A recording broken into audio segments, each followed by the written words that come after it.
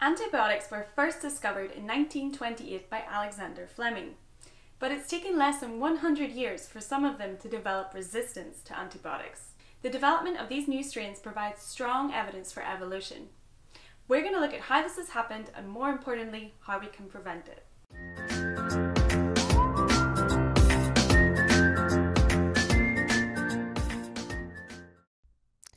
Bacteria can evolve rapidly because they reproduce at such a fast rate. Some bacteria are pathogens, which means they cause disease, while others are harmless to humans.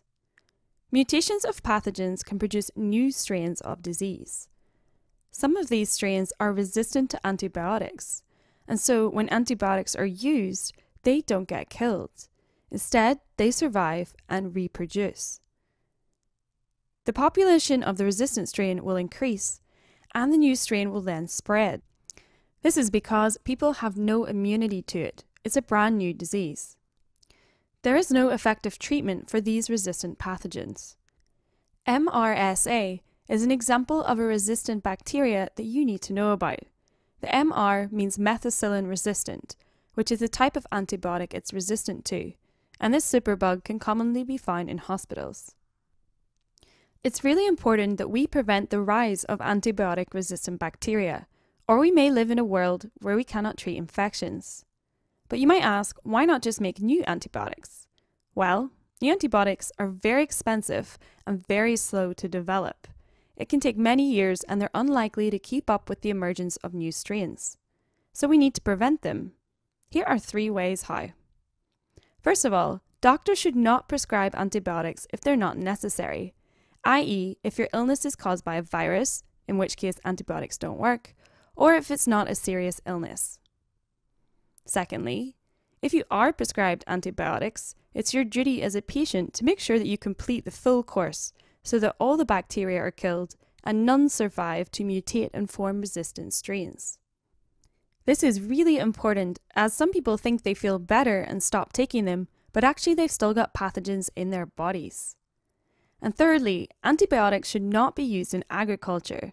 Some farmers use antibiotics to prevent their animals getting sick in the first place, but this greatly increases the risk of resistant strains developing. It's question time!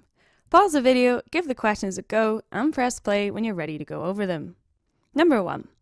You go to the doctor because you've got an infection. Why might the doctor not give you a course of antibiotics? Well, your infection might be non-serious, or it may be caused by a virus, so the antibiotics wouldn't work anyway. 2. Name one example of an antibiotic-resistant bacteria. MRSA is the one you need to know. 3. Why do we need to work to prevent new strains of resistant bacteria arising, instead of just making new antibiotics? Well, the development of new antibiotics is very expensive and very slow, so it's unlikely to keep up with the emergence of new strains. And 4. Shane has a bacterial infection and is given antibiotics. He only uses half of the pills prescribed as he feels better, but he soon gets ill again and is told the same antibiotic won't work to treat the infection. Describe why this has happened. When he stopped taking the antibiotics, not all of the bacteria were killed. Some of those that survived mutated to become resistant to the antibiotic, so using the same antibiotic will no longer work. How did you do?